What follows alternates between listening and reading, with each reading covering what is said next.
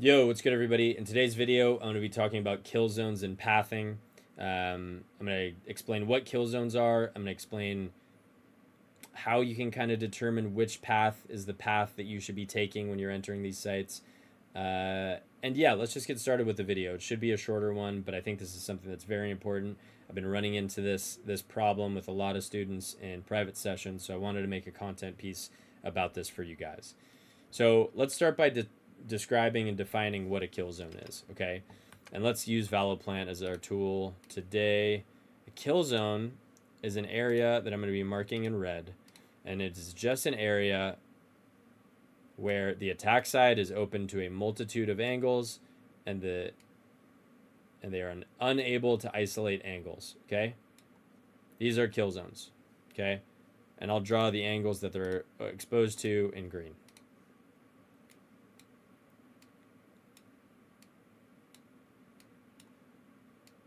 Okay. You see how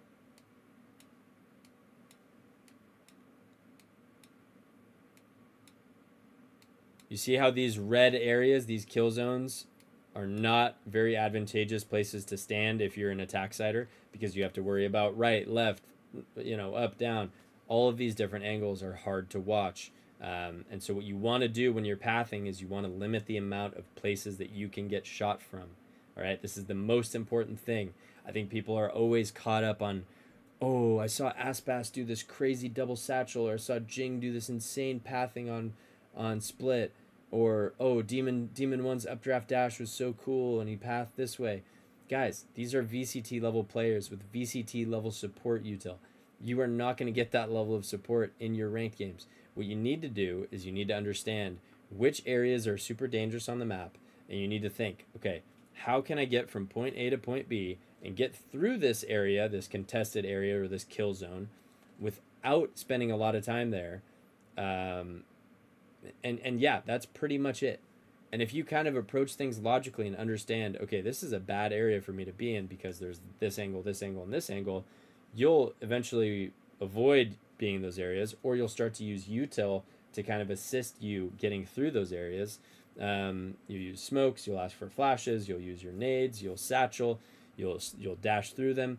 All of these things are important ways that you can kind of avoid kill zones. And one thing that I think helps a lot of students that I've brought up before is just imagine that these kill zones are just brim mollied, okay? But you can run through them, but maybe a killjoy molly is better. Brim molly hurts. You don't want to spend a lot of time in these kill zones. If you can get through them without stopping, that is the goal. All right. And so now that we have our kill zones marked with these brim mollies, I want to talk about the no zone. All right. No zones are areas where the enemy is exposed to no angles, except for the one that they want to. So they don't have to worry. They can angle isolate all they want, right? And then the defense has no advantage in these fights, okay? That's the other reason why they're called no zones, all right? Now think about these. In these white zones, let me go in game here. So we got 1, 2, 3, 4, okay? These are the 4 zones. If I go over to C, and can I isolate and fight whichever angle I want up here? Yeah, right? Can I come here and only hold this? Yeah. Can I hold this? Yeah. I can isolate these angles as much as I want, right? But when I get here, do I have to worry about this, and this? Yeah. So the defenders should not want to fight me or peek me while I'm in the back here. They should want to fight me when I'm in this area. And generally, that's why crossfires are so strong, guys. Crossfires should be focused on fighting the enemy while they're in the kill zone. Okay, so one person holds on defense, holding the contact here. Another person gets ready to swing off of it. Okay, that is the whole concept of it. But if you're fighting people in these no zones, there's no type of crossfire available because the only angle that you can beat them on is the one that the enemy is looking at. Okay, hopefully that makes sense to you guys. This concept is really important. So really, to put it into practice, try to determine what areas of each of the maps are kill zones, which ones are no zones.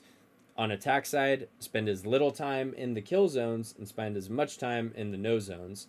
On defense, fight as many people in the kill zones and fight as few people in the no zones. Hopefully that makes sense. Hopefully, you guys are able to take this and implement this into your ranked games. It's very, very important.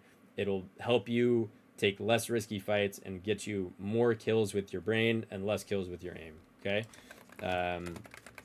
Which is what we want. We want as many free kills or easy kills as possible as players.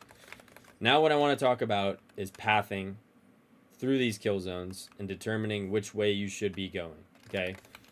Now, if we use front B as an example, and I think this is probably my favorite example in the game, there is this is our kill zone. Let me mark it.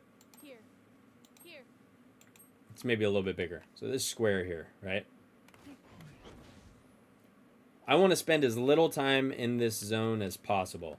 So I can go either right or I can go left, right? Those are the two options, or I can go straight through. If you're playing Jet, you can dash through, right?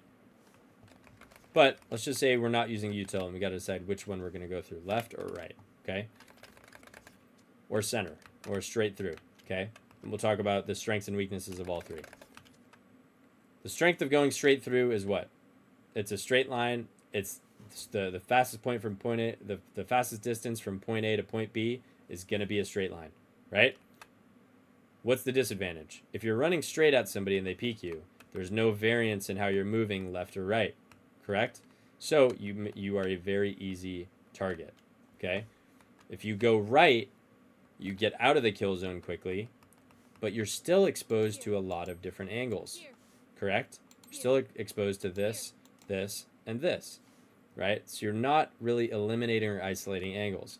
But if you decide to go left, look how these angles disappear. 1, 2, and watch this. When I go left like this, what am I open to? I'm still open to Secret. I'm still open to Heaven Run Out, and I'm still open to Waterfall Run Out or C-Link.